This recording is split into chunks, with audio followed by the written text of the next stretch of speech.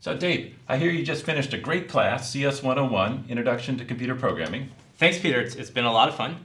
And I heard you're going to be teaching a new class that starts soon. That's right. I'm starting up with 212, Design of Computer Programs. It's all about the process of design, how you go from an informal description of a problem to working code, through a process of decomposition, and how to distinguish a good design from maybe a not so good design. Cool. That sounds really useful, what students should be learning after 101. What's the first unit about? Well, first unit is actually about ranking hands in the game of poker. I think I probably should learn that. Well, let's play. Okay. Well, I am going to bet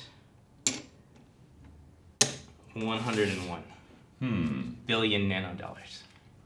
I'll see your 101, and I'll raise you to 12. Wow. Well, I'm going to go all in.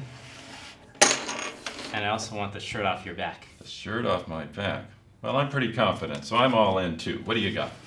I got 3 kings and 2 jacks.